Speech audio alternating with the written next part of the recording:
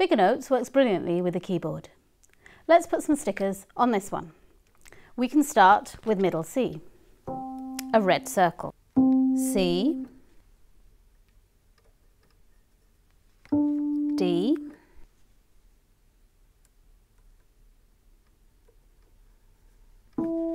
E. We place the stickers on the white keys and we put them in line with the black keys so that the pianist can see while they're playing. Each note has a colour. Red, brown, grey, blue, black, yellow, green, red. And every octave has a shape. Cross, square, circle, and triangle. Now match the note on the page to the sticker on the keyboard.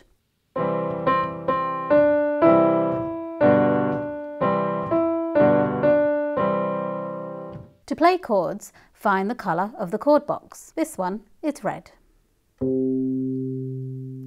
Then find a friend, not a neighbour. Then find another friend, not a neighbour.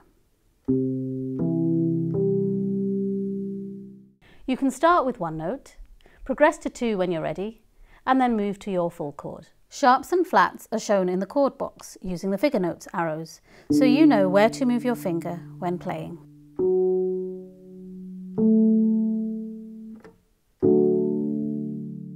And that's how you set up and play keys with Figurenotes.